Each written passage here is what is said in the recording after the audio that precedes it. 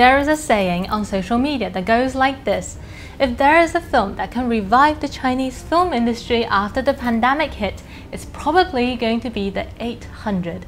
Like Dunkirk, The 800 is set in World War II. The story is based on the defense of Sihang warehouse, and it focuses on the sacrifices made by more than 400 Chinese soldiers in Shanghai as more than 20,000 Imperial Japanese troops invaded. The Chinese army were trapped in a warehouse that is located 50 meters away from international settlements in Shanghai, where the Japanese did not dare to attack, but people living inside of it could observe the battlefield. And the film depicts the changes in people's spirit and how they gathered together to resist the invasion.